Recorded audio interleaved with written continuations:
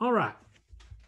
I don't know if y'all got to watch the video from last week or not. I'm hoping you did. If not, you can go back. I said last week, I think Maley was here. We talked about that we had to change the way we've been doing Mark in order to get through this. Because I told you I was worried about how to do this and how to get finished in time. And I know coming up with summer break and the end of the year, it's going to get busy with y'all and with baseball, softball, everything happening. So what we decided to do was we decided last week because we covered 3 chapters of Mark. This week we covered 2. We're going to look at Mark chapter 15 and Mark 16. These are the last 2 chapters of Mark. So after tonight, we will have done the complete book of Mark. Um, I hope y'all have enjoyed this class. I don't know, you may be thinking after you see this week or last week and this week's, why don't we do it this way anyway to do it, do quicker and simpler. But I wanted us to go through and look at Mark and try to get an understanding of his gospel and the life of Christ. And again, I apologize that we're having to do the end of it this way because Mark's whole book has been geared toward getting to this point. It has been showing us who the Son of God was, that Jesus was the Son of God, and what he was able to accomplish, why he came to this earth, and what miracles he was able to do, and why he had the proofs. And this is Mark's whole gospel, and the point of every gospel is to tell us who Jesus is. And so a big part of Jesus' story is the end, the last week, and the crucifixion. Again, as I've told you a few weeks ago, Mark's gospel is 16 chapters. Mark begins in about chapter 11 to talk about the last week. The last few chapters of Mark are all about the last week. So what that means is Mark spends 4 or 5 chapters on the last week, 6 chapters on the last week, versus 10 chapters on the previous 2.5, 3 years. So that shows where Mark's focus is. And it's not just Mark. John does the same thing. Luke, Matthew, they all spend the majority of time talking about the last week. And I sort of apologize again that we're having to speed through the last week because of its importance. But that's just sort of where we have to go. You remember last week we talked about Mark 14. That was Jesus' betrayal, his handing over to Pilate, or handing over to the Sanhedrin, of how Judas betrayed him for the price of 30 pieces of silver. Then we talked about Peter. The last thing we talked about last week was Peter and his denial of Jesus and of what Jesus, when Jesus told him, "You'll deny me 3 times for the rooster crows," and Peter says, "Oh, no, I'll never do that." And we know the story. They did it anyway. And he betrayed Jesus, or he denied Jesus, and he went away and wept the rest of the night. What happens in Mark 15 is we pick up the following morning. Now, this is an interesting thing to think about here as we go through this. Remember, Jesus on Thursday had the Last Supper with his apostles, had Passover. He's been up all night with the Sanhedrin. He's visibly entering into Friday. We're going to read about what happens on Friday during the day in his crucifixion.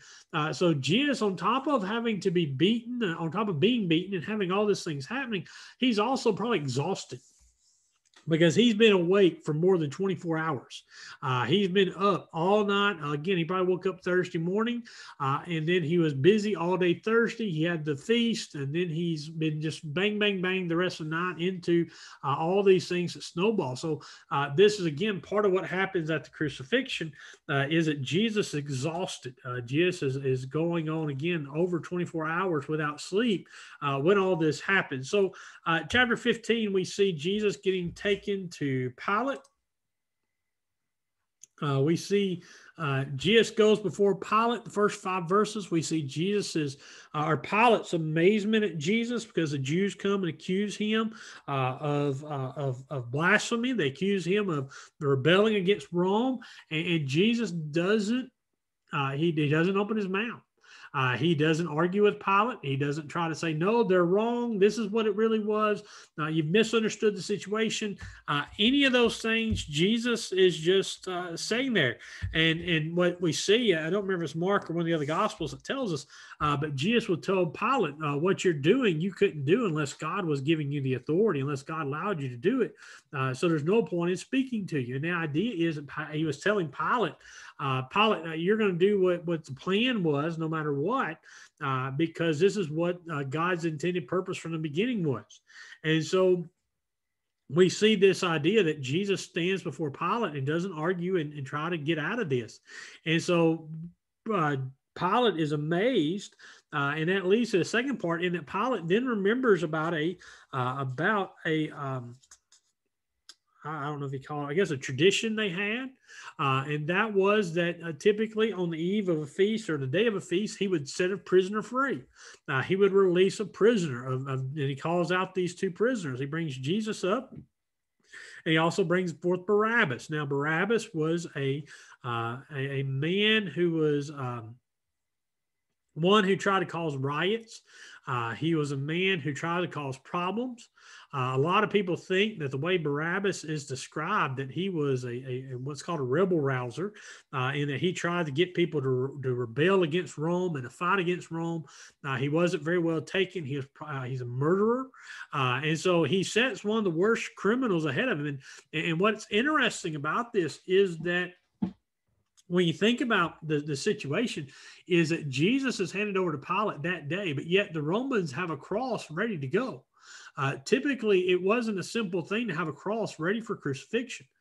So what that tells us, and I say all that to get to this point, is that most likely the cross Jesus was on, it wasn't his cross. This was Barabbas's cross.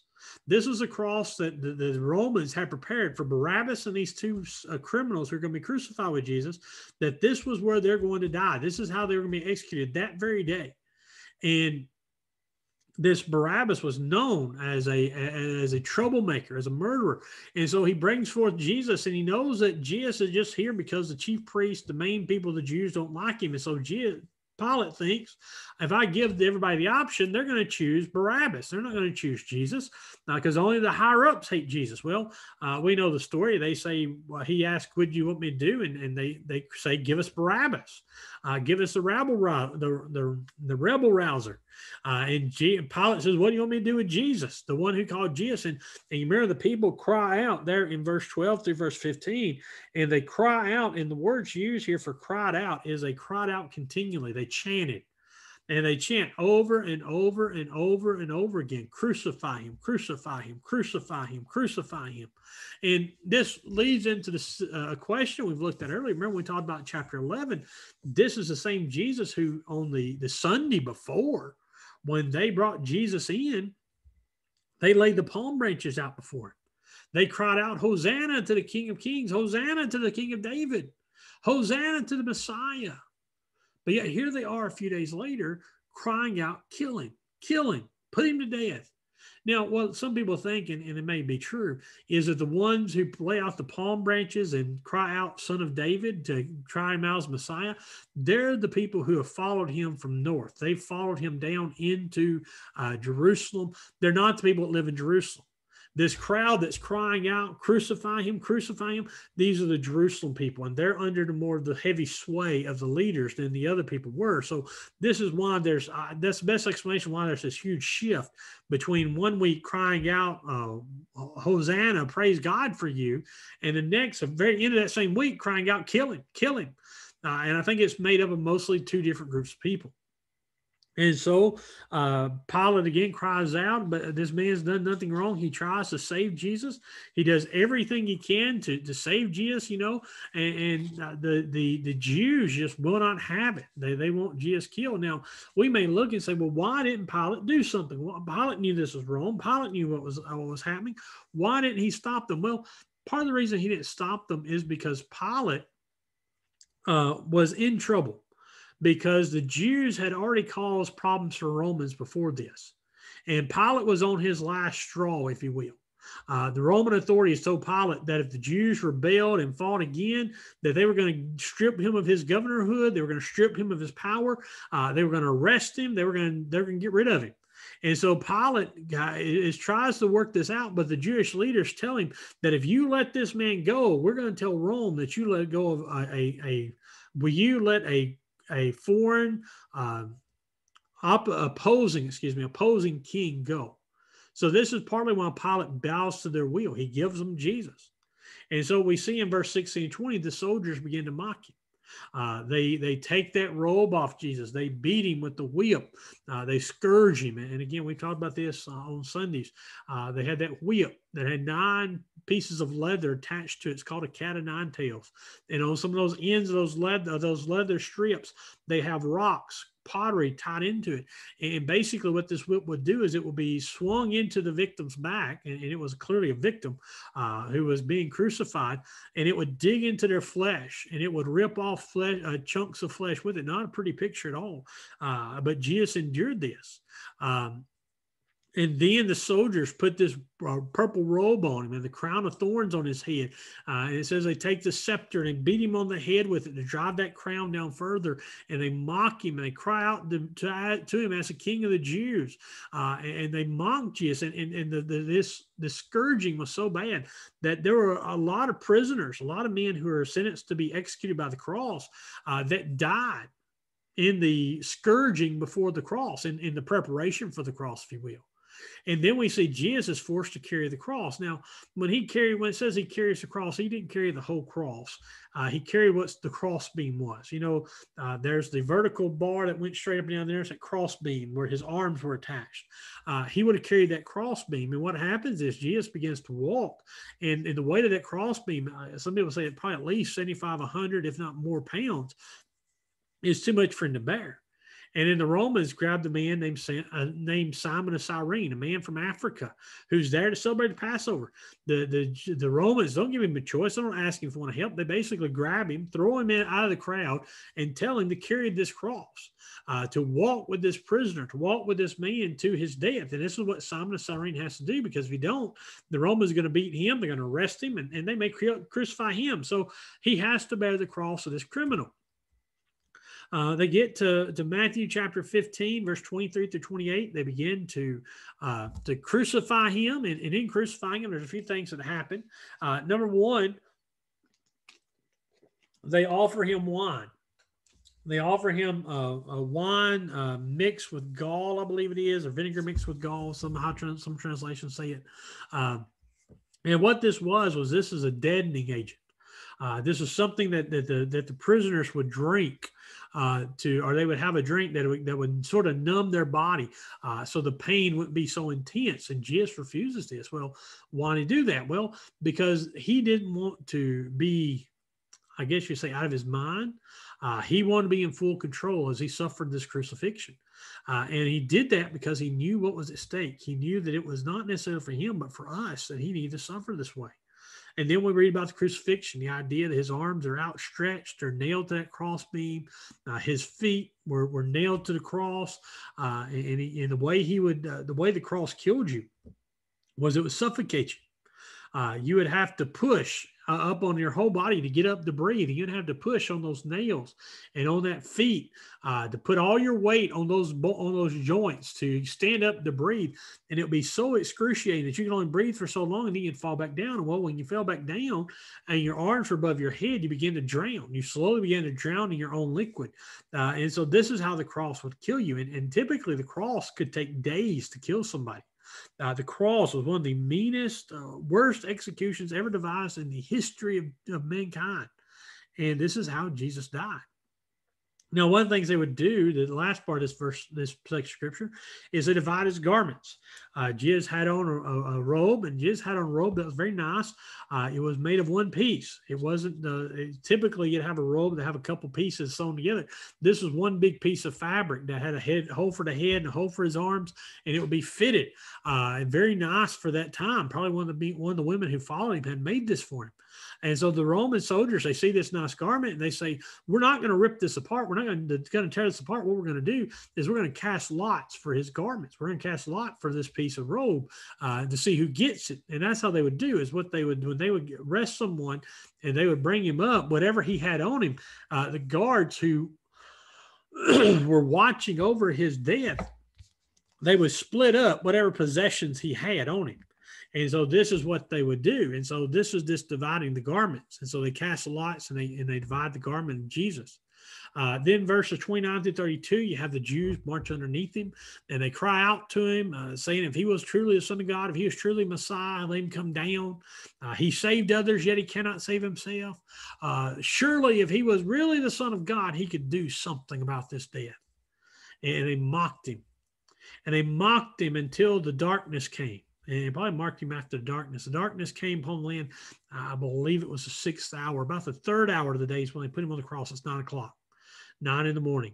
They started at 6 a.m. 3 hours at 9. They put him on the cross. And then from the 6th hour to the 9th hour, there was darkness from 12 to 3 o'clock. Now, imagine that for a second. This is something I think we sometimes miss, is that it was dark in the middle of the day. You know, a few years ago, we had an eclipse, and we have eclipse every once in a while. It's pretty neat to go outside in the middle of the day when it's supposed to be bright and sunny, and all of a sudden the sun gets blocked out, and the sun gets blocked out, but it only gets blocked out for just a few seconds as the sun passes or the moon passes by it, and then it's gone.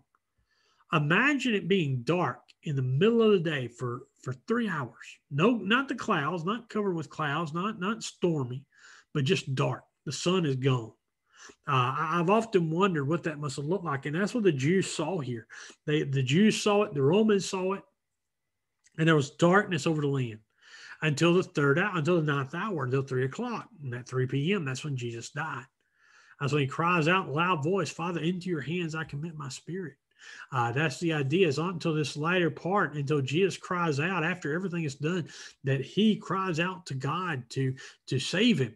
And that's when he takes the wine they offered him earlier. He takes some of it because his pain is so excruciating. He's done his mission, and now he can die in peace. And then as soon as he dies, it says the veil of the temple is rent too. Now, what's interesting about that veil of the veil of the temple separated the holy place from the most holy place. The most holy place was a place that only the high priest could go once a year, because that's where God dwelt. That was where the ark was. That was where God's presence was. The priest could come into the holy place, but they couldn't go in the most holy place. Only the high priest once a year. But when Jesus died, that veil was rent. That veil was torn in two and split open. And that was a sign of what Jesus had done, and that Jesus had opened access to God by this death. Knowing that, you have the centurion. A centurion is a man who's over 100 soldiers, a Roman soldier who's at the foot of the cross.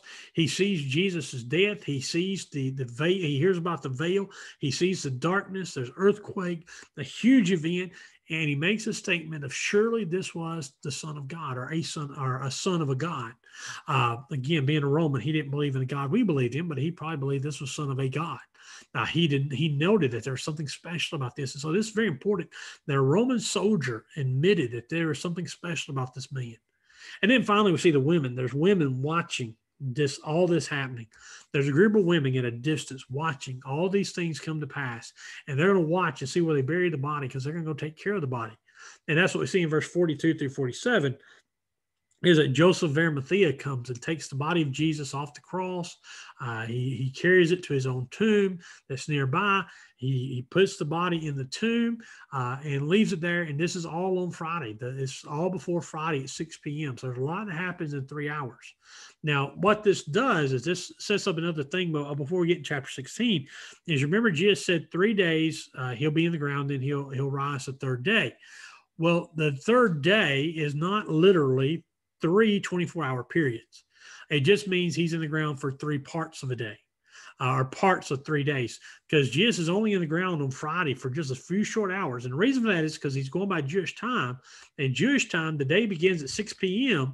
and the new day, the day ends at 6 a.m. So he's in the ground an hour or so, maybe 2, on the Passover, the Friday before the Passover, before Sabbath, when they're going to take the Passover, is the first day.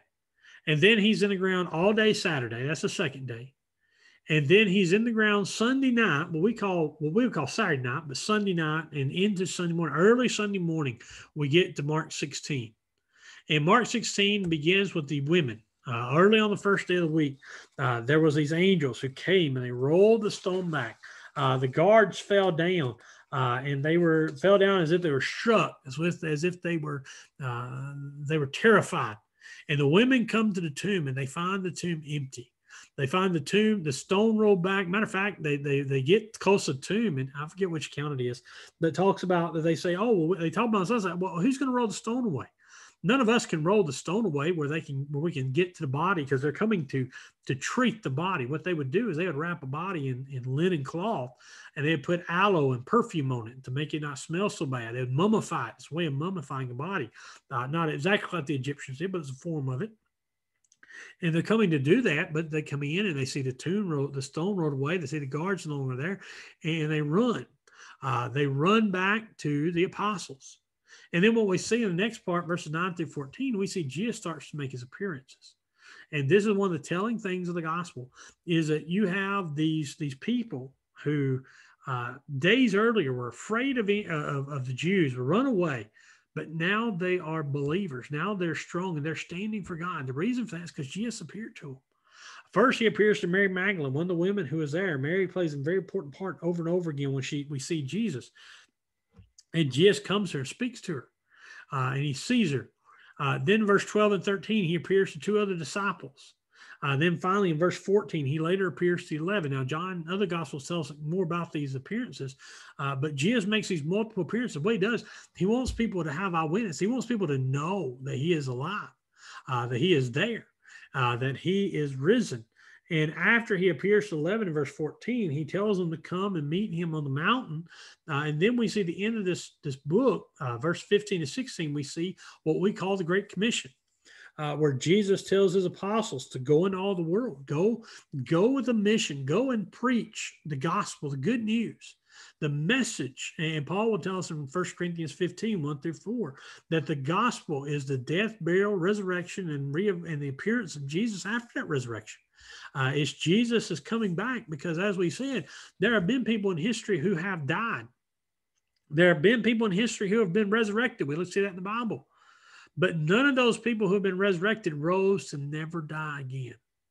All those people in the Bible who died and were resurrected, they died again. Lazarus died again.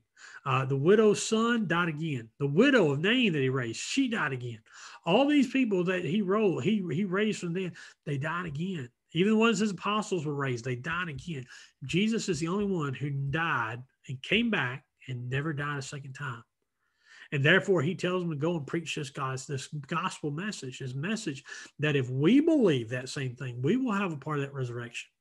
And then verse 17 and 18, he promises them that if they remain true, they follow his word, they teach in his way, he'll give them divine assistance. They'll do miracles. And this is something we see the apostles do in the book of Acts. They are able to do miracles to prove, again, that their message is from God. Because if you saw people, if we would have been able to see the miracles the apostles did, we would have a total different reaction to Jesus, to the gospel, to church, to faith, because that's what we do. And that's what we read these accounts and we're amazed at. Imagine seeing it. And so Jesus says, I'll give you this. I'll do this for you. Why? To give you proof. And then we finally see that he goes up in verses 19 and 20. We have what's called his ascension, his final ascension into heaven, where he raises up into the clouds to never come back again until his second coming. He departs from earth after he stayed on earth for about 50 days. No, not 50 days. I forgot how long he stays on earth when he comes, but he finally ascends into heaven before the Pentecost. Pentecost is 50 days after Passover. And so he confirms the word. He confirms the word that he's spoken to him by the signs and miracles they're able to do. And therefore we have this book of Mark that shows us this gospel story that is, as Mark said in Mark 1:1, the beginning of the gospel of Jesus Christ. And here we have the end. His ascension is the end of the gospel. It's the end of that message about who Jesus was. And I hope that you've gotten a little bit out of this class as we went through this. I hope you've got an understanding of who Jesus is, what he came to do. He came with a purpose. He came with a plan that he was going to die on the cross, that he was going to redeem mankind, that he would offer salvation. That's that this great commission, that whoever believes is baptized shall be saved, whoever does not believe shall be damned, shall be condemned. That idea, that's a simple message. You either believe and obey and be his servant, be his disciple, or you refuse. You don't believe. You have to choose. And the book of Mark, as we've said over and over again, all the gospels brought for this purpose, is to show us who Jesus is. And when it gives us who Jesus is, we have to choose. Is Jesus the Christ? Is he the Messiah? Is he the Son of God? Or is he nothing? I'll end with this. I don't know if you've ever heard this before, but C.S. Lewis, he wrote if you ever watched the movies or read the books, The Chronicles of Narnia, he was a great writer and great Christian thinker. He once said, and I've never heard it put better than what he said. He once said that to look at Jesus and to look at the Gospels and to look at everything the Bible says about him, Jesus has to be one of three L's. There's three L's that can describe Jesus, and he's one of those three. And he says you have to choose for yourself which one he is. The first one is that he's a liar, that Jesus was a liar, that he wasn't the Son of God. He wasn't bringing a gospel. He wasn't establishing a kingdom. His disciples were liars, that all they did and all that they've worked throughout history has just been a major lie, major deception, that he would to say he's a liar would say there was no resurrection, that the disciples came, they stole his body, they moved his body. There's a lot of things we can look at and argue about that. This is the idea, is that Jesus was nothing but a regular man who was a very good con artist. He was a con artist. He was a liar. Or number two, that's maybe not as bad. He's a lunatic. He's a lunatic. He's out of his mind. He wasn't God's Son of God. He wasn't a savior. He wasn't any of those things. He was crazy. And he got these 12 men to believe all of his craziness. And he got these millions or these thousands of people to believe his craziness. He's a lunatic. He's a madman. And therefore, he shouldn't be listened to. He shouldn't be regarded. Or, number three, the last L, he's Lord. If what Mark, Matthew, Luke, John say about him is true, if the miracles are true, if he is the Son of God, then he has to be Lord. If he is the one he claims to be, then he has to be Lord. And as Lord, we have to acknowledge him as Lord. We have to acknowledge him as the one, the master over all things, the master over all the earth, the master who will save us and who will redeem us. As you can guess, you can see where I think he is. But as you grow up and as you develop your faith, you're going to have to answer that question. How do you see Jesus? And not how do you say Jesus is, but how do you live? How do you act? Do you act like Jesus is a liar or a lunatic? That he may have been a good man, but he wasn't Lord. He wasn't the one to worry about. Or do we recognize him as Lord? Do we recognize him as the one who came to this earth to die for us, to redeem us, to make us whole, to make us his people? What do we believe about God? What do we believe about Jesus? Again, we could spend a lot of time talking about this, but we're running out of time tonight and this class is over. But I want you to really think about that. I want you to think about it yourself. And as you go forward, where do you see Jesus? What is he to you? Is Jesus the liar? Is he a lunatic? Or is he Lord? What do you think? And if you ever have a question, any question at all about any of that, talk to me. I would love to sit down and talk to you about this. But it's not wrong to have questions. I want to tell you that too. It's not wrong to question anything you believe. If you cannot question what you believe and find out a good answer, there's probably a good thing you don't, or it's maybe something you don't need to believe. Maybe something you need to look at. Everything we believe, everything we do, it ought to have an answer. It has a purpose. And it's not because we've always done it that way. It's not because you don't need to ask questions. It's that we need to study. We need to read. Because you're going to run into people, and you probably may have already run into it now, I don't know, but you're going to as y'all get older and get into college. You're going to see people who take religion, and you've seen it on TV and other places, that take religion and take the belief of Christ, and they say you're crazy. They say he's a lunatic. He's crazy, and you're crazy if you believe him. Well, the ones who say that are the ones who haven't really looked at him, who haven't really thought about and processed what was there, what Jesus did, what Jesus accomplished. And so I want you to know that it's okay to question, but don't question without finding answers. Look, study, Look for yourself. And again, I can say this, I've been there. When I was out of high school, into high school, and going into college, even when I started to begin preaching, I would often think about that and try to answer, okay, am I doing the right thing? Is Jesus who he says he is? And in all the studying and all the looking I've done, you can see the answer I've come up with. And I'd be more than happy to help you with that, because you'll find that all four of the gospel accounts say the same thing, that Jesus is Lord.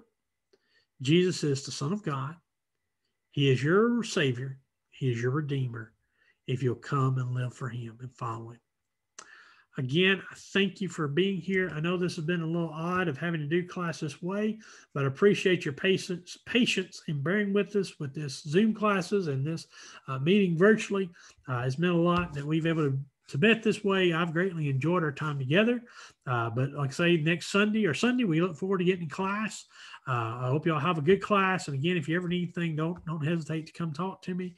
But for tonight, we're going to stop our recording right there. And we hope that y'all have a good rest of the week, rest of the school year. And we hope to see you all Sunday morning at church. Thank you.